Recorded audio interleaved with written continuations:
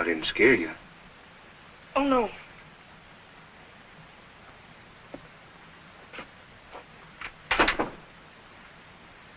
Well, folks ain't here? Cap got hurt. They went down to look after him. Hurt, huh? You the McCoy girl? And what might your name be? The folks usually set me out a mouthful of food when I stop by. You want me to get you some? Thank you kindly.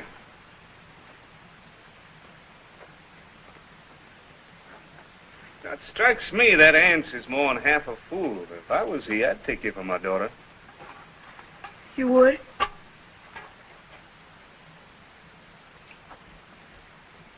Dress you in silk. Wash you in milk.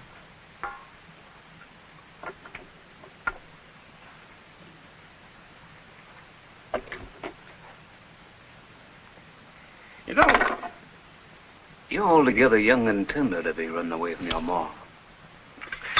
That there Johnsy. I was afraid of him at first. Afraid, huh? Not once he'd held you in his arms. How'd you know that? I can tell. I can tell you a fortune, I bet you're pretty. By the lines in my hand? Mm-hmm.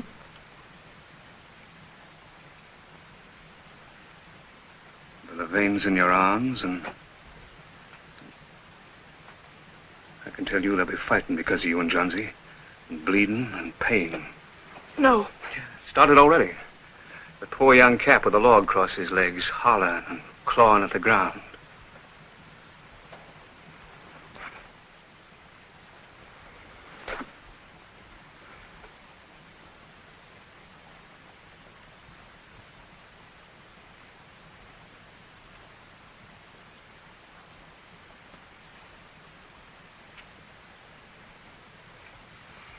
It's a mighty tasty bird.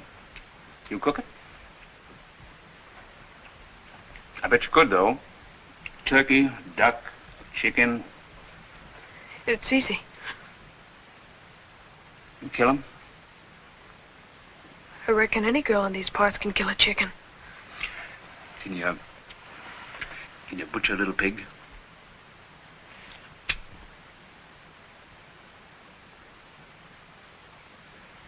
The chicken, then. How'd you kill that? How'd you kill it, huh? How? Cut its head off. What's it do then? Kicks a bit. Bleeds, huh? Yes, it bleeds. Huh? I said it bleeds. I didn't hear you. Go on. Say it. Go on. Say it! Keep back away from me, Mounts Hatfield. I know who you are. I didn't say Cap's legs was hurt. Besides, Johnsy told me you was mad.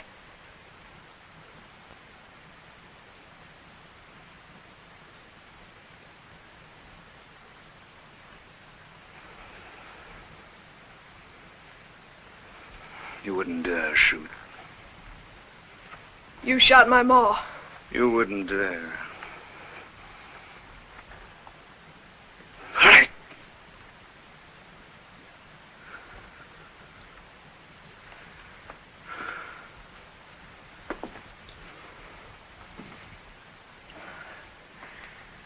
So I left his colt.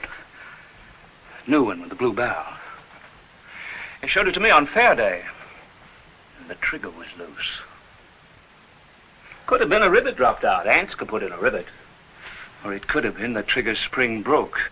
Which?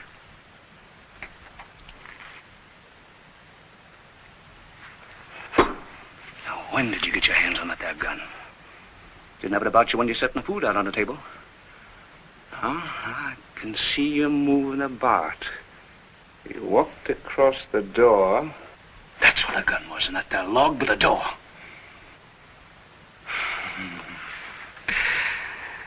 I'll bet Levissa never let that gun laid out there in plain sight all day. Not with the two young'uns about. Not if it was mended and loaded. Schumate took it out and put it there after Ansel Levis had gone.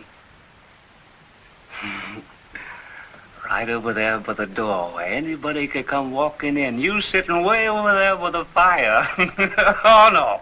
It's broke.